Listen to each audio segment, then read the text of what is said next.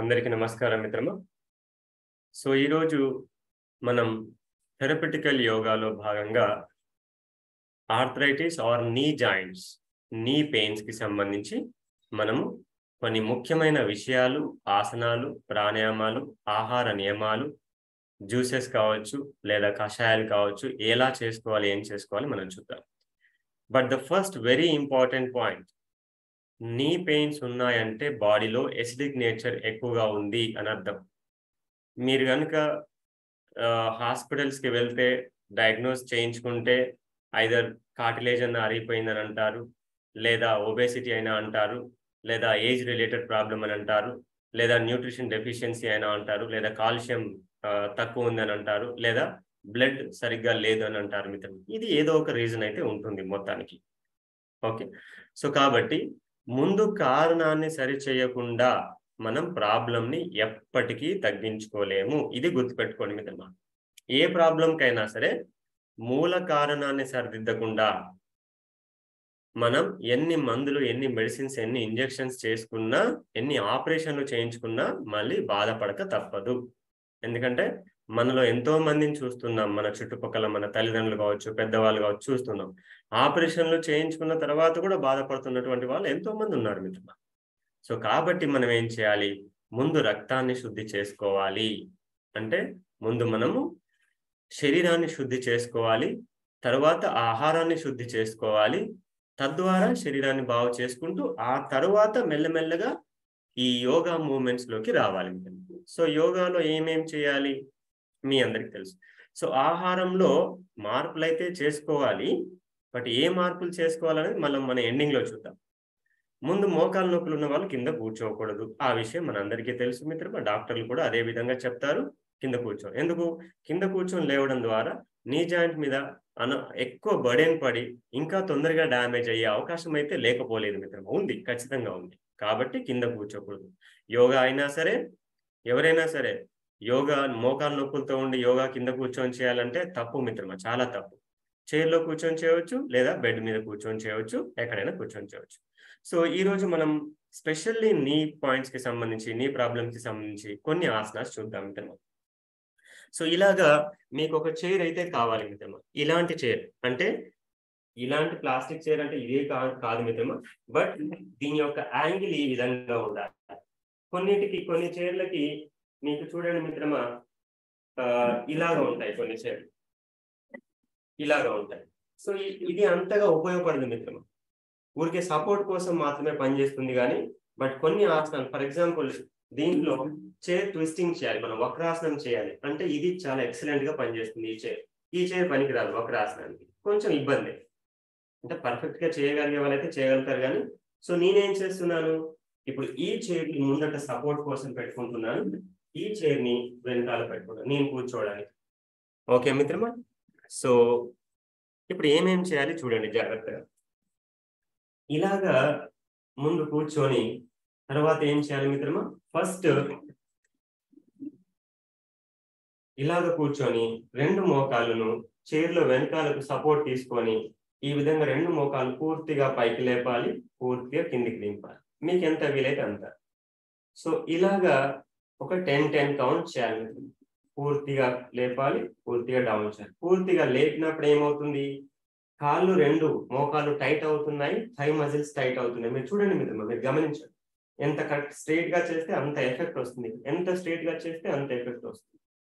So ఈ విధంగా 10 times చేయాలి, రిలాక్స్ అవ్వాలి, మళ్ళీ 10 టైమ్స్ చేయాలి, రిలాక్స్ అవ్వాలి, మళ్ళీ 10 టైమ్స్ చేయాలి, relax.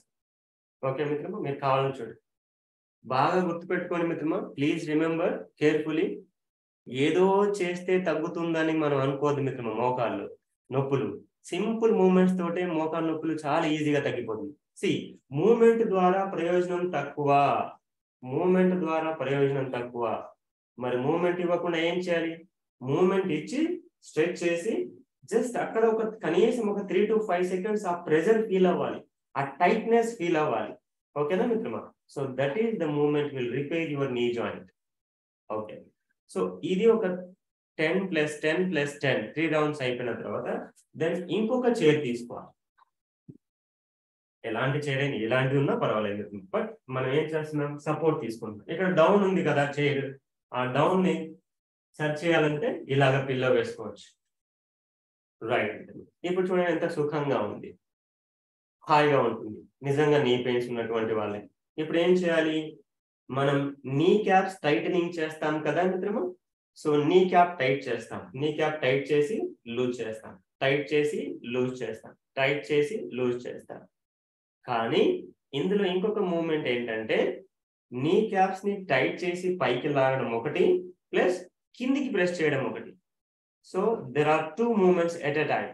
We are tightening our kneecap and pulling up at the same time pressing down. ఓకేనా మిత్రమా, అది జరుగుతుంది. Right, one tight and press down, relax, tight, press down, relax, tight, press down, relax. So this is the second variation. First variation preparation the legs straight చేసి relax చేయడం. Second నీ titling and pressing down moment, ఇది చేయాలి. తర్వాత ఏం చేయాలి, yes ఇలా కూడా ఒక 10 టైమ్స్ చేసిన తర్వాత రెస్ట్, పూర్తిగా రిలాక్స్ తీసుకోవచ్చు. మళ్ళీ ఒక 10 టైమ్స్, ఎనీ వేరియేషన్ 3 టైమ్స్ చేస్తూ 3 టైమ్స్ రిపిటేషన్ చేస్తూ ఉంటే దాని ఎఫెక్ట్ చాలా బాగా తెలుస్తుంది మీకు. నెక్స్ట్ ఇంకొక మూమెంట్ ఏంటంటే మనకి ఆన్లైన్లో కానీ లేదా స్పోర్ట్స్ షాప్లో కానీ మనకి లైక్ శాండ్ బ్యాగ్స్ దొరుకుతాయి మిత్రమా. శాండ్ బ్యాగ్స్ వెయిట్ కోసం మీకు 1.5 kg నుంచి 2 kg 3 kgs వరకు కూడా దొరుకుతాయి. సో సపరేట్గా దొరుకుతాయి, రెండు అంటే జోడీ ఉంటుంది కదా. సో ఇలాగా ఒక్కొక్క దానికి జస్ట్ బెల్ట్ మాదిరిగా ఉంటుంది మిత్రమా. ఇలాగ జస్ట్ టచ్ చేసి ఇలా పెడితే సరిపోతుంది, అది పట్టుకుంటుంది, బెల్ట్ మాదిరిగా ఉంటుంది. సో ఈ విధంగా 2 కాళ్ళకి కట్టుకొని, ఫర్ ఎగ్జాంపుల్ బహుశా ఒక 2 kgs అయితే సరిపోతుంది నార్మల్ గా పెయిన్స్ ఉన్నటువంటి వాళ్ళకి. పెద్దవాళ్ళకైతే 1 kg చాలు, మరి అసలు బలహీనంగా ఉన్న వాళ్ళకి 1 kg చాలు. ఈ విధంగా శాండ్ బ్యాగ్స్ ని కాళ్ళకి కట్టుకొని మెల్లగా ఫస్ట్ చేసామే లెగ్స్ స్ట్రైట్ అండ్ ఇక్కడ హోల్డ్ చేయాలి. 1 2 3 4 5 6 7 8 9 10. రిలాక్స్. ఇది టవల్ అనుకోకండి మిత్రమా, శాండ్ బ్యాగ్ అనుకోండి మిత్రమా. ఓకేనా. సో నా దగ్గర ఎప్పుడో ఉన్నాయి, బట్ ఇప్పుడు ప్రస్తుతానికి కనబడట్లేదు. సో శాండ్ బ్యాగ్స్ ని ఇలా 2 కాళ్ళకి కట్టుకొని ఈ విధంగా మెల్లమెల్లగా హోల్డింగ్ కెపాసిటీ పెంచుకోవాలి. So first 1 week 10 counts hold చేయాలి, అంతకంటే ఎక్కువ చేయాలి. అయితే చాలా మంది ఇలా చేసిన తర్వాత ఏమవుతుంది, సార్ మాకు మోకాలు నొప్పులు ఇంకా ఎక్కువ పెరుగుతున్నాయి సార్ అని అంటారు మిత్రమా. కానీ అవి మోకాలు నొప్పులు కాదు. మీకు చూడు గమనిస్తే ఇక్కడ పైన కానీ ఇక్కడ కింద కానీ ఈ కండరాల నొప్పులు వస్తాయి మిత్రమా. ఎందుకు, మీరు యోగా చేసిన ఎక్సర్సైజ్ చేసిన బిగినింగ్ లో కొద్దిగా నొప్పులు వస్తాయి కదా, దట్ కైండ్ ఆఫ్ పెయిన్స్ అనమాట అవి. సో కాబట్టి మోకాలు నొప్పి కాదు. ఒకవేళ నొప్పి నిజంగా మోకాల్లోనే కనుక ఉంటే వెయిట్ కొంచెం తగ్గించండి, నేను ఒక ఉపాయం ఏం చెప్తానంటే, ఇన్స్టెడ్ ఆఫ్ శాండ్ బ్యాగ్స్ ఇలాగా ఇలాంటి కుషన్స్ ఉంటాయి కదా, పిల్లో కుషన్స్, ఇలాంటి ఒక కుషన్ కొనుక్కోండి, మంచి క్వాలిటీది ఒక కుషన్ కొనుక్కోండి, లేదా ఇంట్లో ఉన్న పర్వాలేదు. దీంట్లో ఏం చేయండి, బియ్యం పోయండి. ఇది మెత్త తీసేసి ఓన్లీ కుషన్ లో బియ్యం పోయండి. బియ్యం పోసి మూట కట్టేసి చక్కగా ఇక్కడ పెట్టుకోండి. ఈ మూట, ఇది బియ్యం మూట అనుకోండి, చక్కగా ఇక్కడ 2 కాళ్ళ మధ్య ఇక్కడ పెట్టుకోండి. ఇప్పుడు 2 kgs వెయిట్ చేసి పోయండి. మీరు రోజు చేయండి. ఇలా ఇబ్బంది అనిపించింది అనుకోండి, వెయిట్ ఎక్కువ ఉంది అనిపించింది అనుకోండి, ఒక 1/2 kg తీసేయండి. లేదా నాకు సరిపోలేదు ఇంకా వెయిట్ ఎక్కువ కావాలి అనుకోండి, ఇంకొక 1/2 kg యాడ్ చేసుకోండి. అలాగా వీక్లీ ఒక్కొక్క 1/2 kg యాడ్ చేసుకుంటూ 3 kgs వరకు కూడా వెళ్ళొచ్చు. కానీ తక్కువ వెయిట్ తో చేయడమే బెస్ట్ మిత్రం, బాగా గుర్తుపెట్టుకోండి. మళ్ళీ చెప్తున్నాను, తక్కువ వెయిట్ తో కౌంటింగ్ ఎక్కువ చేయడం అనేది the best healing process, strengthening process. So మెల్లమెల్లగా ఫస్ట్ వీక్ 10 కౌంట్స్ మెల్లగా చేయాలి, 10 కౌంట్స్ మెల్లగా రిలాక్స్ చేయాలి, 10 కౌంట్స్ హోల్డ్ చేసి మళ్ళీ రిలాక్స్ చేయాలి. సెకండ్ వీక్ ఏం చేయాలి, 5 కౌంట్స్ పెంచాలి, 15 counts. So same weight but 15 counts పెంచుతున్నాం. 1 2 3 4 5 6 7 8 9 10 11 12 13 14 15. ఈ విధంగా మెల్లగా రిలాక్స్ చేయాలి. సో మళ్ళీ ఎంబటే చేయకుండా కనీసం 1 లేదా 2 దీర్ఘ శ్వాసలు చేయాలి. ఎప్పుడు కానీ గుర్తుపెట్టుకోండి, ఏ మూమెంట్ అయినా పర్వాలేదు. So this is the first point my dear friends. ఇలా మళ్ళీ 2 రిపిటేషన్స్ కానీ 3 రిపిటేషన్స్ కానీ, అంటే 10 చేస్తే 1 రౌండ్, అలా 2 రౌండ్స్ కానీ 3 రౌండ్స్ కానీ చేసుకోవచ్చు. సో ఇది ఒకటి అయిపోయింది మిత్రులు. అంటే నీస్ కి సంబంధించి ఏమేమి చేయాలి మనం చూసుకున్నాం. కానీ ఇంకొక టెక్నిక్ ఏంటంటే రోలర్స్ ప్రాణాయామం. మీ అందరికీ తెలుసు మిత్రమా, ఇంతకు ముందు మనది ఒక వీడియో కూడా ఉంది. ఆక్యుప్రెషర్ రోలర్స్ ఉంటాయి. సో కాళ్ళది ఒక రోలర్ ఉంటుంది, చేతులది ఒక రోలర్ ఉంటుంది. ఫుట్ రోలర్, హ్యాండ్ రోలర్ అంటాం.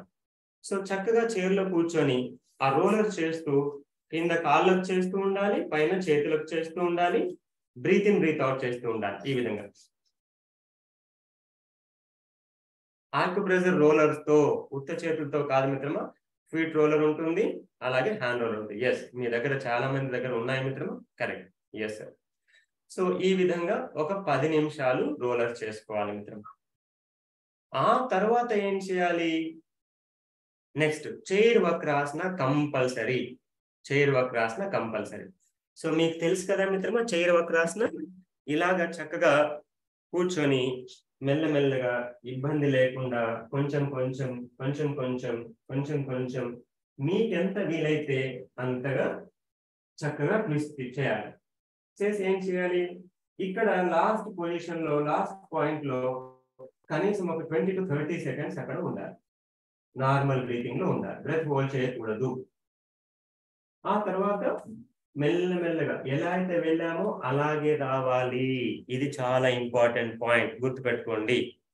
ఒకవేళ మనం ఇక్కడ నుంచి సడన్ గా వచ్చేసామనుకోండి, ఒకవేళ పొట్టలోనో నడుములోనో క్రాంప్ వస్తే ఇక మనకు బ్రీతింగ్ తీసుకోవడం కూడా తల్లడిల్లిపోతాం మిత్రమా, చాలా కష్టం అయిపోతుంది. కాబట్టి ఎలా అయితే వెళ్ళామో అలానే రావాలి, తొందరపడొద్దు మిత్రమా. ఓకేనా? అదే విధంగా మళ్ళీ ఒకసారి కుడి వైపుకి, ఒకసారి ఎడమ వైపు, ఈ విధంగా 2 చేతులు ఒకదాని తర్వాత ఒకటి, ఒకదాని తర్వాత ఒకటి, ఒకదాని తర్వాత ఒకటి, ఈ విధంగా స్ట్రెచ్ చేసుకొని 10 సెకండ్స్ కావచ్చు, 20 సెకండ్స్ కావచ్చు, 30 సెకండ్స్ కావచ్చు. ఈ విధంగా మెల్లమెల్లగా 30 సెకండ్స్ నార్మల్ బ్రీతింగ్ లో ఉంటూ మళ్ళీ యథావిధిగా ఎలా అయితే వెళ్ళామో అలాగే వచ్చేద్దాం. సో ఇప్పుడు 1 రౌండ్ అయింది మిత్రమా. ఇప్పుడు సెంటర్ లో కూర్చొని హాయిగా ఒక 2-3 సార్లు దీర్ఘ శ్వాసలు చేయాలి. ఇలాగా 3 రౌండ్స్ చేయాలి మళ్ళీ. ఓకే? సో లోపలి కూర్చొని తిప్పలేము, కష్టమవుతుంది, తిరగదు. మరి ఎలా చేయాలి చూడండి. చైర్ లో ఇక్కడ హాఫ్ కూర్చోవాలి, ఇక్కడ హాఫ్ ప్లేస్ ఉంది కదా. ఇలాగ చేసినప్పుడు మాత్రమే మనము నడుము చక్కగా ఉంటుంది, ట్విస్టింగ్ సరిగ్గా జరుగుతుంది. సో దీనికి మోకాల నొప్పులకి సంబంధం ఏంటి సార్, ఇది ఎందుకు చేయాలని మీలో అడగచ్చు, కొంత డౌట్ రావచ్చు కదా. సో చూడండి మిత్రమా, మనకు తెలుసు సకల సమస్యలకు 90% ప్రాబ్లమ్స్ అన్నింటికి కాన్స్టిపేషన్, మలబద్ధక సమస్య మూల కారణం. ఎవరికైతే ఇయర్స్ టుగెదర్ కాన్స్టిపేషన్ ఉంటుందో వాళ్ళకి ఖచ్చితంగా మోకాల నొప్పుల ప్రాబ్లమ్స్ గ్యారంటీ వస్తాయి. సో మోకాల నొప్పుల సమస్య తగ్గాలంటే ముందు కాన్స్టిపేషన్ ప్రాబ్లం ఉండకూడదు, మోషన్ ఫ్రీగా ఉండాలి. ఇది అండర్లైన్ చేసుకోండి మీరు రాసుకునే పాయింట్స్ లో. రైట్. సో ఈ ఆసనాలు చేస్తే సరిపోతాయి మిత్రమా, వేరే ఇంకేం ఆసనాలు అవసరం లేదు. ఓకేనా మిత్రమా, గుర్తుపెట్టుకోండి. సో ఫస్ట్ నేను లెగ్స్ నార్మల్ మూవ్మెంట్ చెప్పాను, తర్వాత చైర్ సపోర్ట్ తీసుకొని stretching and pressing down movement చెప్పాను, ఆ తర్వాత శాండ్ బ్యాగ్ టెక్నిక్ కానీ లేదా రైస్ బ్యాగ్ టెక్నిక్ కానీ చెప్పాను, ఆ తర్వాత రోలర్స్ టెక్నిక్ చెప్పాను, రోలర్స్ బ్రీతింగ్ విత్ 10 minutes. మన వీడియోలో ఒక రోలర్స్ ప్రాణాయామాన్ని కొడితే మన వీడియోలో వచ్చేస్తుంది. సో అది చేయండి, అది కంపల్సరీ చేయాలి. ఓకే. ఆ తర్వాత చైర్ ట్విస్టింగ్ 3 రౌండ్స్ చేయాలి, రైట్ అండ్ లెఫ్ట్ కలిపి 1 రౌండ్. ఓకే మిత్రమా, ఇలా 3 రౌండ్స్ చేసుకుంటే సరిపోతుంది. ఆసనాల వరకు ఎనఫ్. ఇక నెక్స్ట్ మసాజ్ టెక్నిక్ మిత్రమా. మనము నెలకు ఒకసారి మర్దన యోగా చేస్తున్నాం కదా మిత్రమా. మర్దన యోగంలో నేను చాలా క్లియర్ గా చెప్తున్నా ఒక్కొక్క జాయింట్ దగ్గర ఏ విధంగా చేయాలి అని. ఓకే. సో ఇప్పుడు మర్దన యోగాలో ఇక్కడ నేను మళ్ళీ క్లియర్ గా చూపిస్తాను మిత్రమా. మర్దన యోగాలో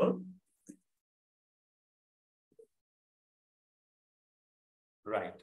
సో ఇది నీ జాయింట్ అనుకోండి మిత్రమా. ఇక్కడ మనం ఎలాంటి ఆయిల్ వాడాలి ముందు? ఐదర్ మస్టర్డ్ ఆయిల్, ఆవాల నూనె కానీ, లేదా సీసమే ఆయిల్, నువ్వుల నూనె కానీ వాడుకోవచ్చు. ఓకే. సో అందులో వీలైతే మీరు ముందే ప్రిపేర్ చేసుకొని పెట్టుకోండి.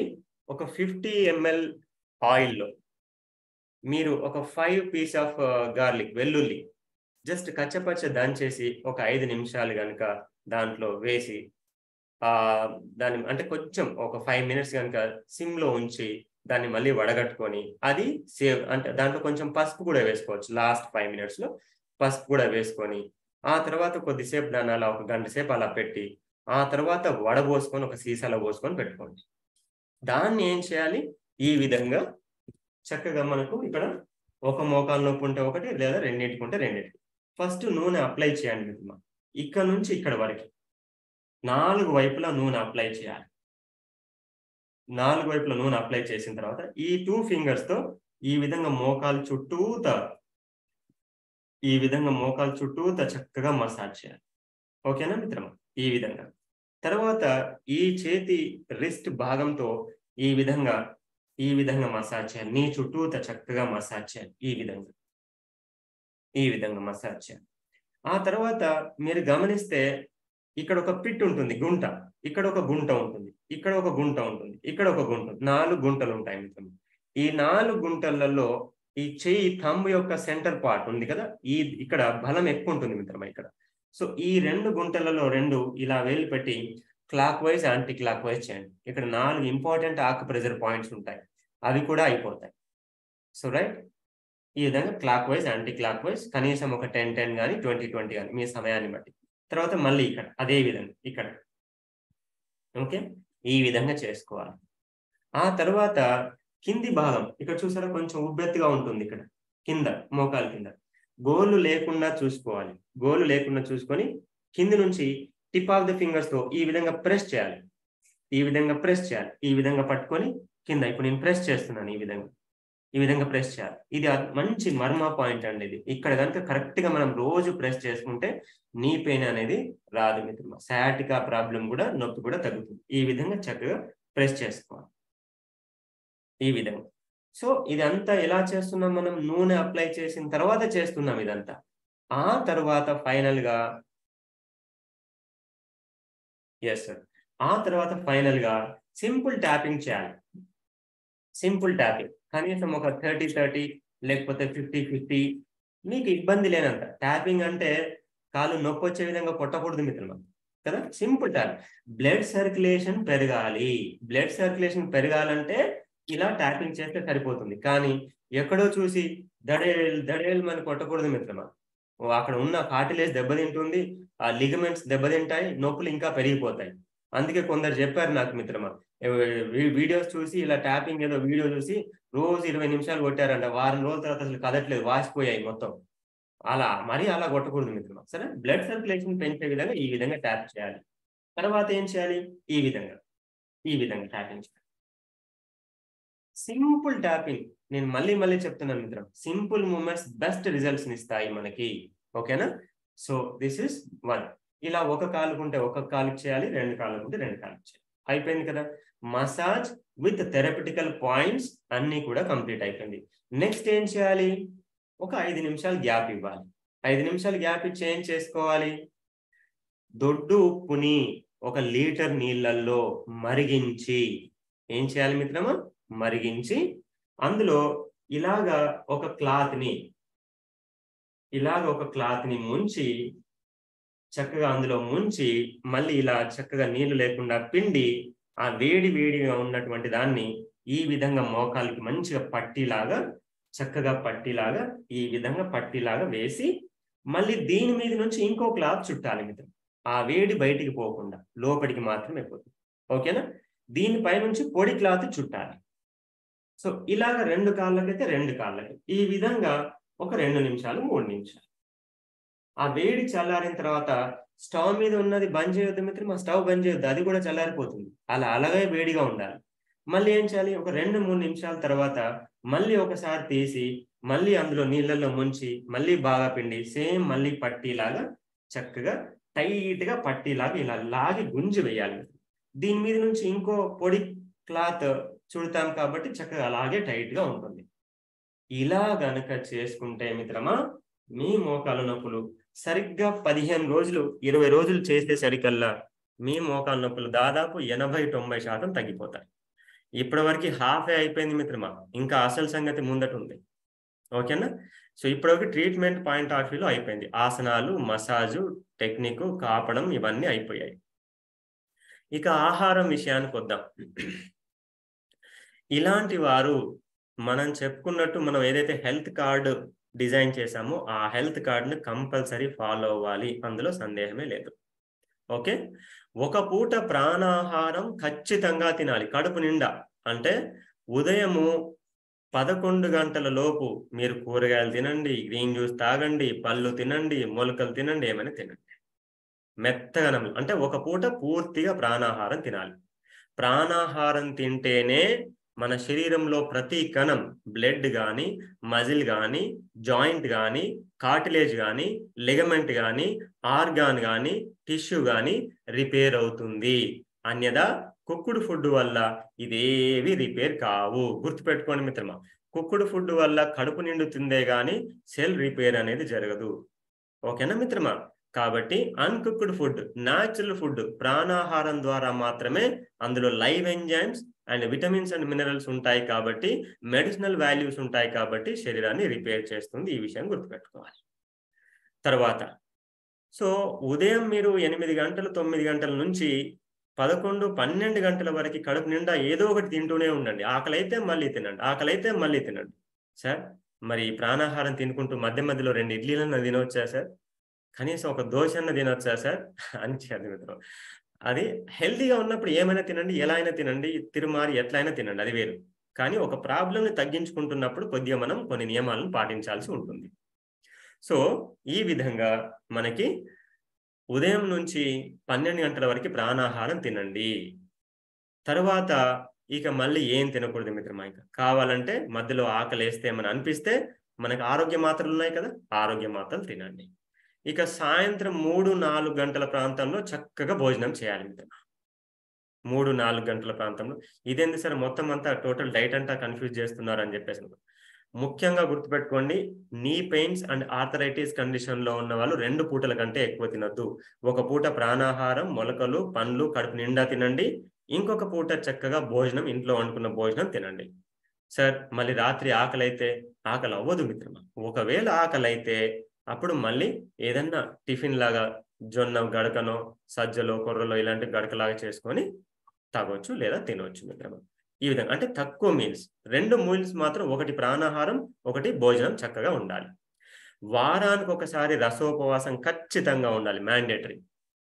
వారానికొకసారి రసోపవాసం. ఎందుకు? జీర్ణ వ్యవస్థ మీద ఎంత భారం తగ్గితే జాయింట్స్ అంత తేలికవుతాయి. ఈ విషయం గుర్తుపెట్టుకోండి. అలాగే నెల రోజులకొకసారి శంఖ ప్రక్షాళన కంపల్సరీ చేయాల్సిందే. అంటే ఫుల్ బాడీ డీటాక్స్. మనం చెప్పుకున్నాం హెల్త్ కార్డ్‌లో మెన్షన్ చేసాం మనం.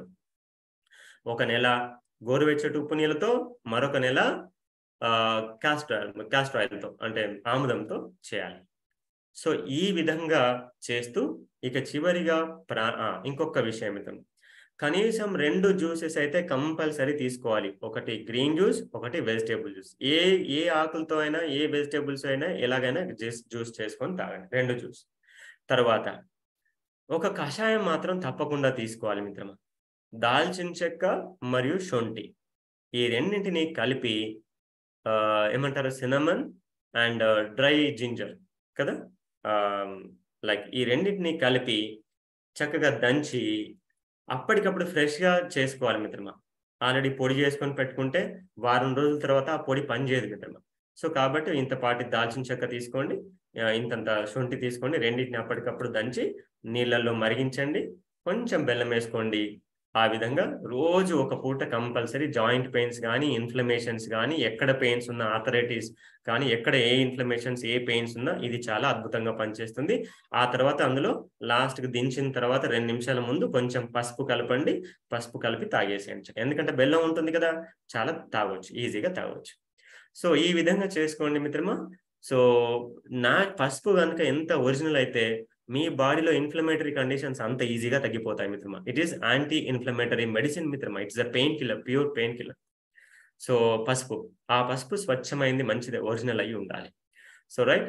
ఈ విధంగా ఆహార నియమాలు, అలాగే ఉపవాస నియమాలు, ఫుల్ బాడీ డీటాక్స్, 2 పూటల భోజనం, ఒక పూట పూర్తిగా ప్రాణాహారం, ఒక పూట పూర్తిగా వండుకున్నటువంటి భోజనం చేయండి. కానీ ఫ్రైలు, డీప్ ఫ్రైలు కానీ, పాల పదార్థాలు, గడ్డ పెరుగు కానీ, మాంసాహారాలు కానీ, సార్ కనీసం చికెన్ అయినా తినొచ్చా, ఫిష్ అయినా తినొచ్చా, లేదంటే అప్పుడప్పుడు మటన్ కీమా అయినా తినొచ్చా, మంచిది అంటారు కదా సార్, బొక్కలకి బలం అంటారు కదా అని చెప్పేసి అవి అంత ఎవడు చెప్పాడు కానీ అది సరైన పద్ధతి కాదు మిత్రం. అంత లేనిపోయిన అనుమానాలు అవన్నీ మంచిది కాదు.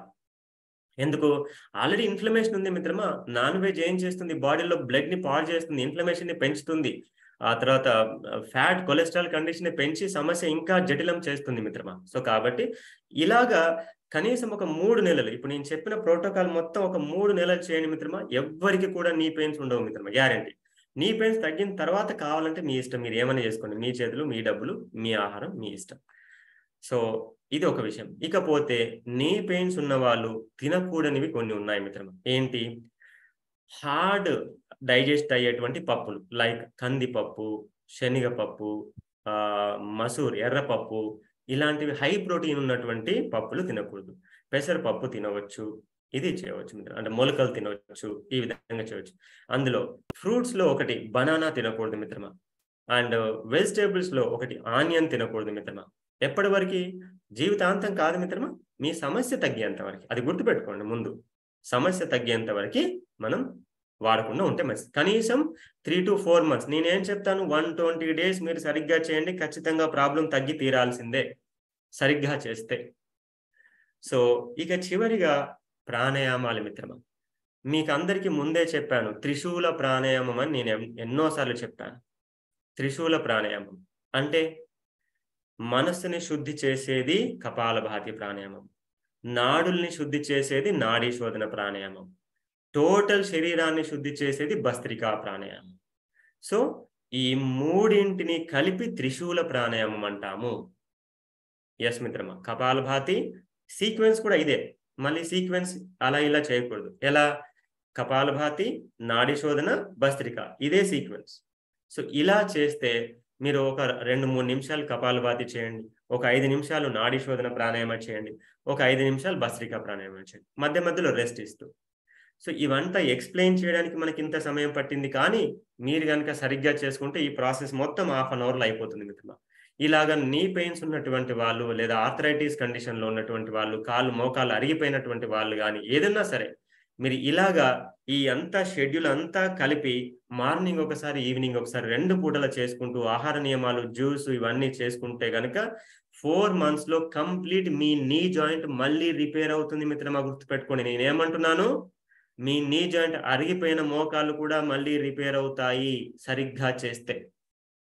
ఏదో 2 రోజులు చేసి 4 రోజులు వదిలేసి, మళ్ళీ 2 రోజులు చేసి 4 రోజులు వదిలేసి, అలా సంవత్సరం చేసినా కూడా 2 అడుగులు ముందుకేసి 4 అడుగులు వెనక్కేసినట్టు ఉంటుంది మిత్రమా. గుర్తుపెట్టుకోండి. సో ఈ విధంగా మీరు కనుక చెప్పిన షెడ్యూల్స్ అన్ని కరెక్ట్గా ఫాలో అవ్వండి. ఒకవేళ గుర్తు లేకపోతే ఈ వీడియోస్ని మళ్ళీ మళ్ళీ చూడండి, సరిగ్గా చేయండి. మీకు ఏదైనా డౌట్ ఉంటే 2:30 నుంచి 5 మధ్యలో మాత్రమే ఫోన్ చేయండి. ధన్యవాదాలు మిత్రమా. నమస్తే.